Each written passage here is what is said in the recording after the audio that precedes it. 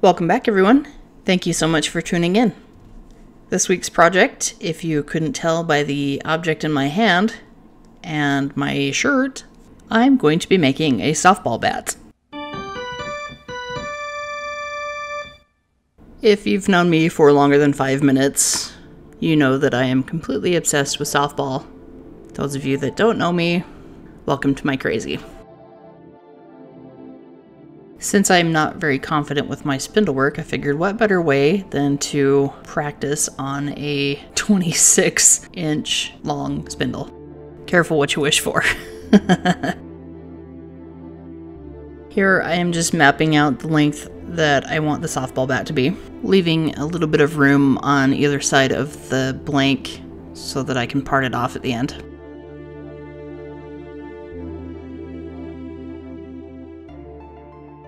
In this scene, I am marking out where the different slopes start on the softball bat that I'm using for reference.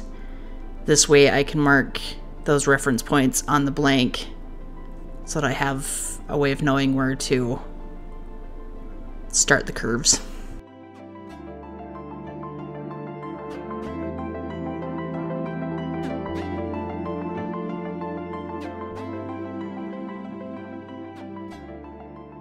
During the process of making this bat, I realized that I was lacking 2 fundamental items. Number 1 was a longer tool rest, and number 2 was a steady rest.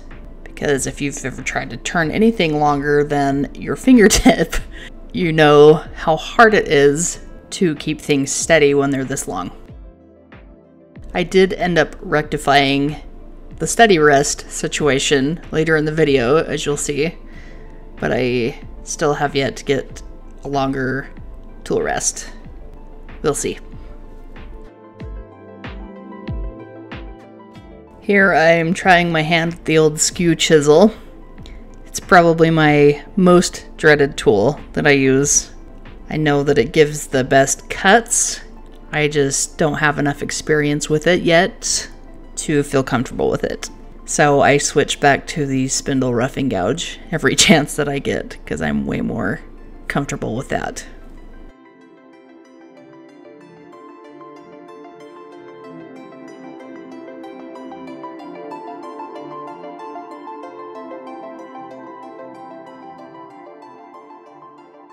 Oh my gosh, you guys, roughing this bat out was the bane of my existence, and might still be. I think I have PTSD from this thing.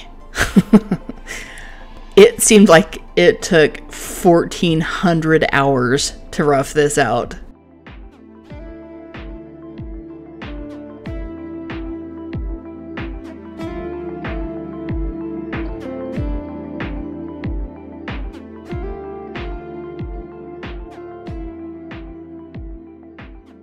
Slow and steady wins the race.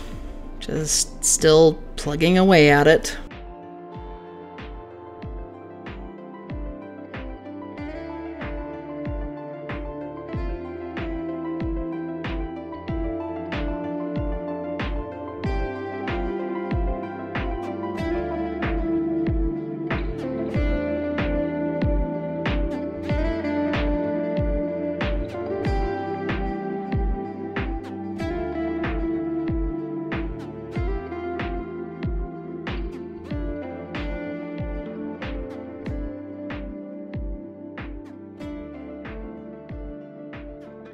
Here I'm working on the first taper from the barrel to the handle, and it's about here that I realize I really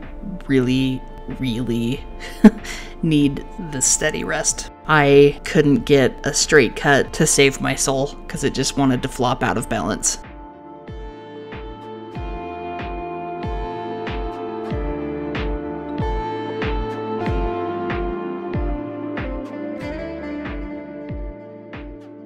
Here I am just double checking the taper once again, just to make sure I'm still on point.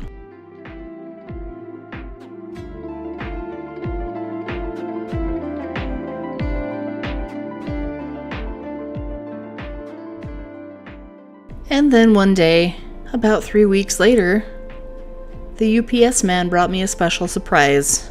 My brand new Carter Products Steady Rest.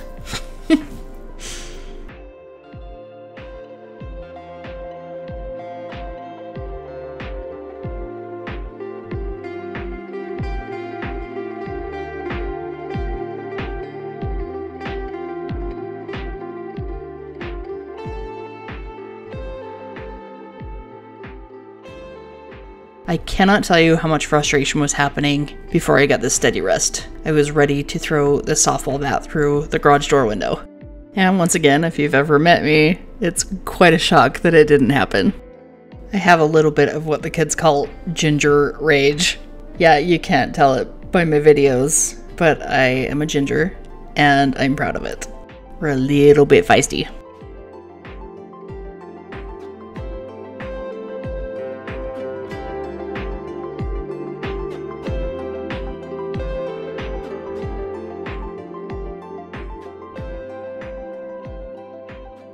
Here I am just using the parting tool and some calipers to get it down to the diameter right before the knob of the bat.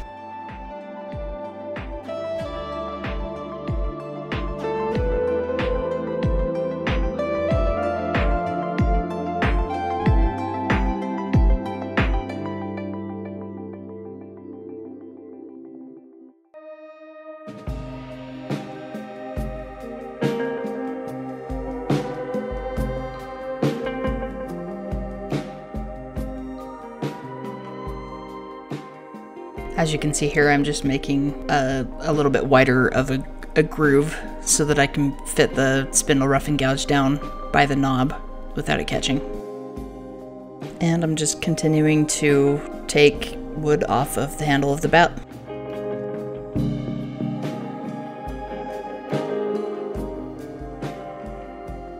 And now I'm just making some finishing cuts on the barrel of the bat.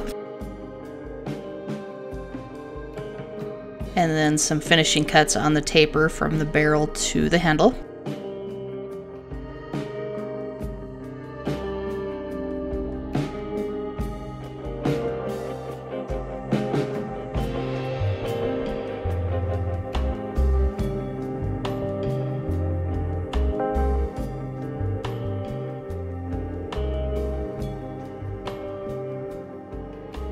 And here I'm just doing the finishing cuts on the handle.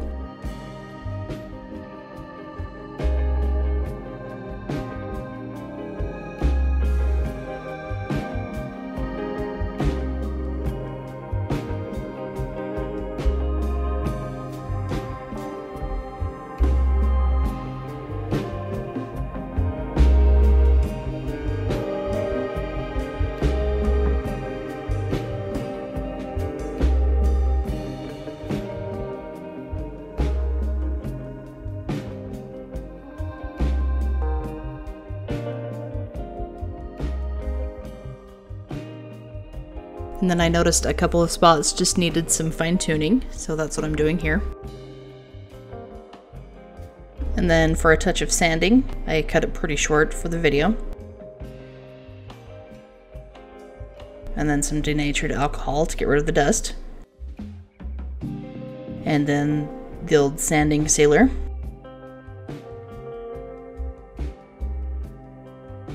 And then I'm going to finish it up with some Doctor's Woodshop Walnut Finishing Oil.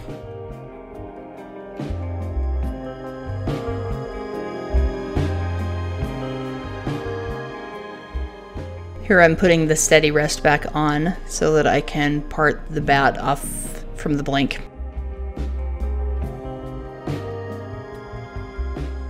Using the skew chisel and then a spindle gouge to finish the knob.